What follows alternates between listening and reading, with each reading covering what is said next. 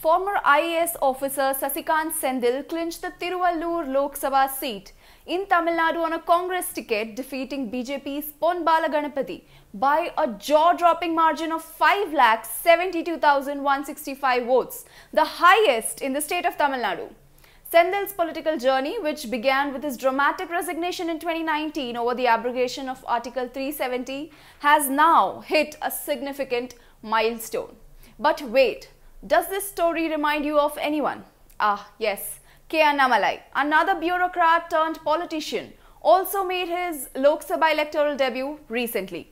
The Lok Sabha elections, however, painted a starkly different picture of these two. Let's take a look. In Coimbatore, DMK's Ganapati Rajkumar defeated BJP's Annamalai with a margin of more than 1 lakh, pushing the AIADMK to a third position. Let's now talk about Tiruvallur. Congress's Sasikumar Senthil defeated BJP's Pon Balaganapati by a margin of more than 5 lakh votes. Annamalai, the ex-IPS officer, contested from Coimbatore on a BJP ticket and was handed a defeat by over 1 lakh votes.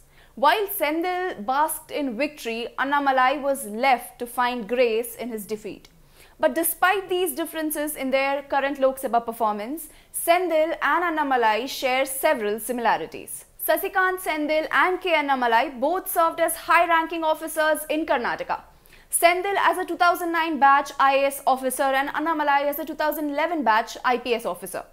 Their careers intersected in the same districts, perhaps an early professional synergy despite differing roles. Second, both made headlines in 2019 when they resigned from their services around the same time. However, the reasons were markedly different. Senthil resigned dramatically, citing deep concerns about the state of democracy and protesting against the abrogation of Article 370. In contrast, Annamalai resigned for personal reasons. Number 3.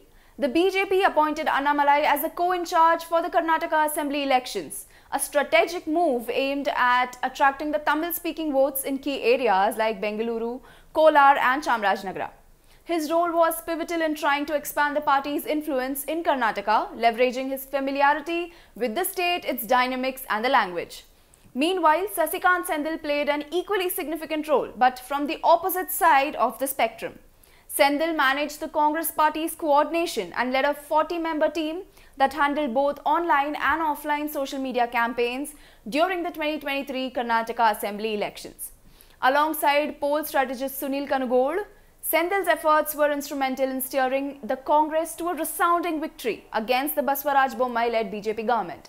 So both these leaders were part of the Karnataka Assembly elections in May 2023. Despite the similarities, it's their differences that are more pronounced. Senthil is soft-spoken and maintains a rather low profile, the antithesis of Annamalai's loud, confrontational style. Senthil's political journey is deeply rooted in his commitment to democratic values, prompting his resignation and entry into politics. His Twitter bio reads, "Resigned from the IAS in protest, trying to stay on the right side of history." It encapsulates his principled stance. Annamalai, often referred to as the blue-eyed boy of Prime Minister Narendra Modi, has become a polarizing figure in Tamil Nadu politics. His aggressive tactics and media-savvy persona have brought him considerable attention despite the lack of immediate electoral success. He may have made enemy of the media in Tamil Nadu, but he remains a darling of the national media. This is a battle between two ideologies, not merely between an IPS and an IAS officer. Two ideologies at opposite ends of a spectrum are clashing. One represents the idea of India embodied by the Congress, while the other represents everything that goes against the essence of India as embodied by the BJP, said Senthil. Let's now talk about their political performances so far. After joining the Congress in 2020, Senthil quickly rose to prominence within the party, contributing to its strategy and success in various elections. For example, in Karnataka and Rajasthan. His efforts were particularly noted during the 2023 Karnataka Assembly elections, where the Congress achieved a decisive victory. Senthil's role as chairman of the Central War Room for the Rajasthan polls, despite the BJP winning, also cements his reputation as a key strategist.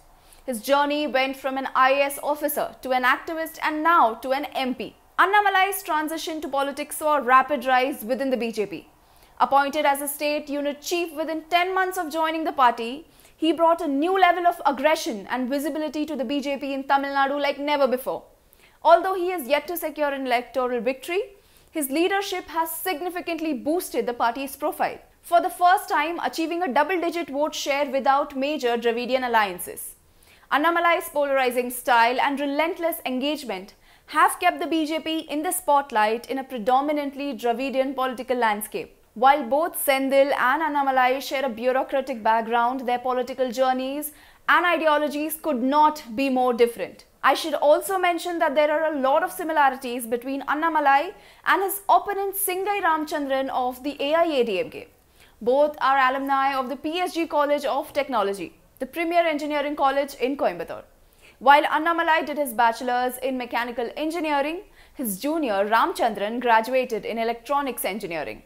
Both are products of IIM campuses. While Annamalai went to IIM Lucknow, Ramchandran passed out of IIM Ahmedabad. While entrepreneur Ramchandran went on to head the IT wing of the AIADMK. Annamalai cracked the UPSC and became an IPS officer of the 2011 batch in Karnataka cadre. Who do you think will have more impact on the Tamil Nadu political landscape? Annamalai or Senthil? Comment below and let us know. I'm Deepthi Rao. You are watching India Today, SoSouth.